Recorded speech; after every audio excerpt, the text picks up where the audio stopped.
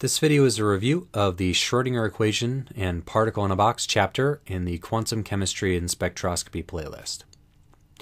So we start by using the classical wave equation to define the Schrodinger equation, which is our quantum wave equation, which we solve for any system. Once we have our potential energy specified, V of x, so at every value of x we know what potential energy our particle experiences, then we can solve for our wave function psi of x and get a total energy E for a particle of a given mass m. So our Schrodinger equation is minus h bar squared, Planck's constant over 2 pi squared, divided by 2 times the mass, times the second derivative of the wave function with respect to position, plus the potential energy times the wave function, equals the total energy times the wave function again. So we use operators here, where an operator is acting on a function to give some new function, or in general do something to an object to create a new object. In quantum mechanics, every possible physical property we could measure, position, momentum, energy, etc., has a quantum mechanical operator associated with it. For position, that's multiplying by x. For momentum, it's multiplying by minus ih bar and taking the first derivative with respect to x. So there's a special kind of operator in function relationship called eigenvalues. So whenever an operator acts on a function, giving us a constant times the same function, the function is an eigenfunction of that operator, and the constant is called the eigenvalue.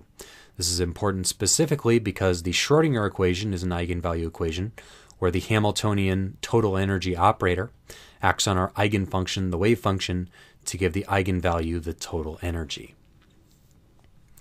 So the wave function is interpreted as a probability density function. The wave function times its complex conjugate times dx is the magnitude of the square wave function times dx. That's the probability that our particle is between the positions x and x plus dx, so provided dx is sufficiently small. We then apply the Schrodinger equation to our first model system, the particle in a box, where the potential energy is infinite outside the box and 0 inside of it. We get that our wave functions are a bunch of sine functions, just as they were for the vibrating string, and we get that the energies of our quantized states are h squared n squared over 8ml squared, where our n here is a quantum number starting at 1 and going up from there. And L is the length of the box, m is the mass of the particle. We then apply the particle in a box model to the polyene UV-Vis spectra, where the difference in energy between two states is equal to the Planck's constant times the frequency of a given photon.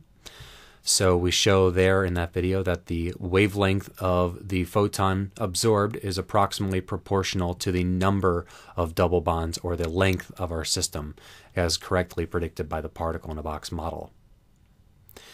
We can then use what are called expectation value integrals to calculate things like the average position and momentum of the particle in a box, depending on our quantum number. So we can calculate average position, momentum, position squared, and or momentum squared. We can calculate the uncertainty for a given particle for a given property for a particle by the following type of expression, where we compute that expectation value integral for the operator minus its average value squared, acting on the wave function, and then taking the square root of the final result. When we do this for position and momentum from these values, we get a value which is in agreement with the Heisenberg uncertainty principle that this product must be greater than or equal to h bar over 2. Extending this to 3 dimensions, we have the energy is now a function of 3 quantum numbers, 1 for each dimension, each starting at 1 and going up as an integer. We have h squared over 8m, nx squared over lx squared, plus ny squared over ly squared, plus nz squared over lz squared, length in each dimension, and each individual quantum number. And the wave function then is a product of the wave functions from each individual dimension.